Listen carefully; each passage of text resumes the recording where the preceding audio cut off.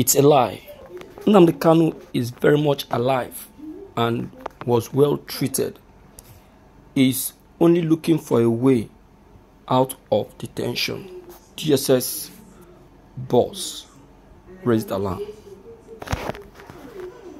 Alright, my people, we greet you all this very afternoon. This is the Lord TV. Yeah, we are here once again to give it to you just as we actually did in the morning time. This issue of Nnamdi Kanu being poisoned, in fact, is hitting the wall very hard. It's seriously hitting the wall, and people are not happy. People are not happy. You need to go out there and see what the people are talking about. Yes, you see, President Buhari, I would say it that Buhari is really stepping on a very dangerous toes. Maybe he has forgotten the position that the United Nations is, and also who they are regarded to be. Yes, that is what I think he has forgotten.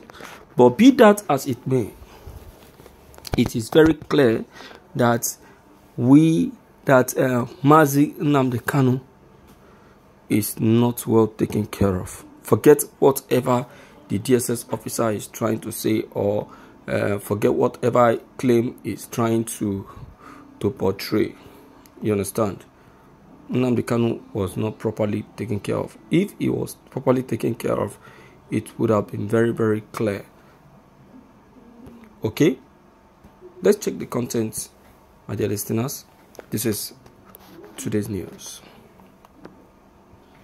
The Department of State Services, DSS, has dismissed claims of poisoning the embattled leader of the indigenous people of Biafra, IPOB, Nnamdi Kanu, in his custody.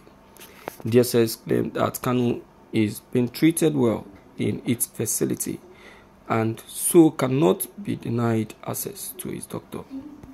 According to them, the issue with Kanu was political.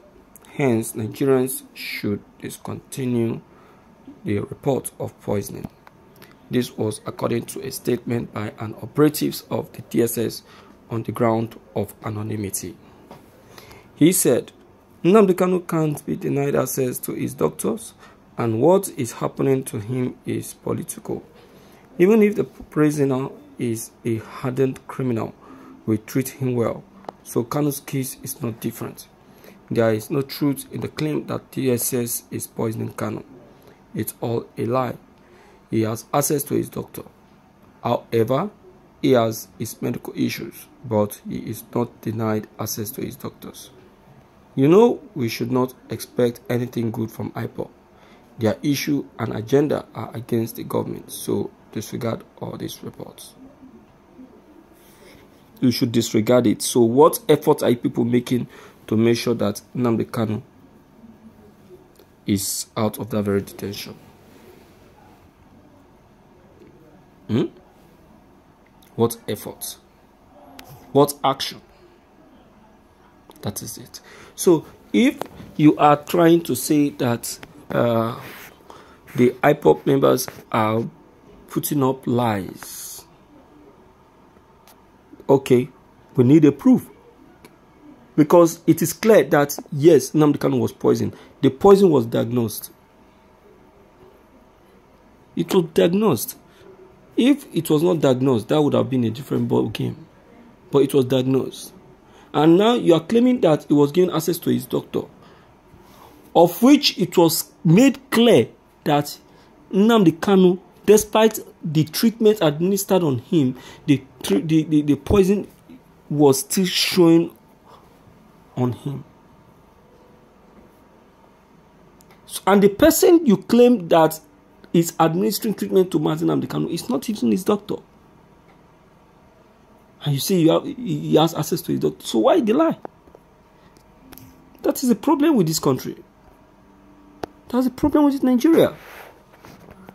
We can never be straight. Not for once. Never for once. Just because we want to achieve our stated objective.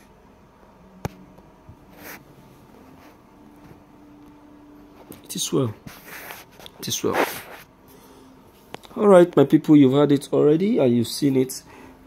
Please, let's quickly hear from you and let's know what's your own take and what's your own opinion on all that has just been taken note of. Maybe don't forget to leave them below the comment section. Click on the subscription buttons as well as bell buttons to get updated each time we upload any new videos.